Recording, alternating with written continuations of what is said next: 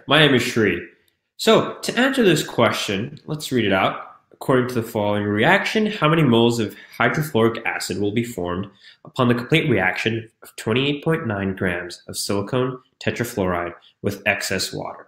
Okay, so we have this reaction here. Silicone tetrafluoride, solid plus water, makes hydrofluoric acid and silicone dioxide. So first, let's write this in, let's write down the molecular formulas of each of these compounds, right? So silicon tetrafluoride, so that's a silicon molecule with 4 fluorides, so SiF4.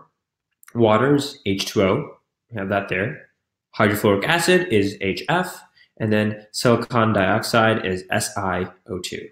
Okay, so every time you write down a reaction, you always want to balance it. So here I've balanced it out so that now I have 4 hydrogens on both sides, right? And I have 4 fluorines on both sides, 2 oxygens on both sides, and a silicon on both sides. So the reaction is completely balanced now. Now, to find how much of our product that we're going to make, right, moles of hydrofluoric acid, we need to know which is going to be a limiting reactant. And it tells us in the problem that we're reacting 28.9 grams of silicon tetrafluoride with excess water.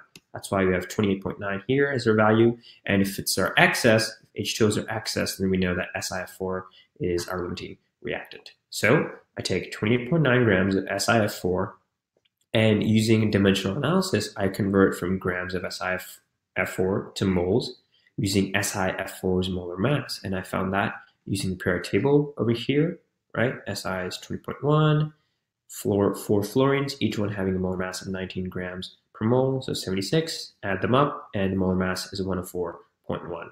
So 28.9 divided by 104.1 grams, and then I multiply this by the mole to mole ratio. I see that for 1 mole of SiF4, I'm making 4 moles of HF. Thus, I multiply it across, and when I do this, I usually multiply the numerator values together, and then I keep the denominator values separate, like so. Then I do 115.6 over 104.1. I get my final answer as 1.11 moles of HF. Hope this answers your question.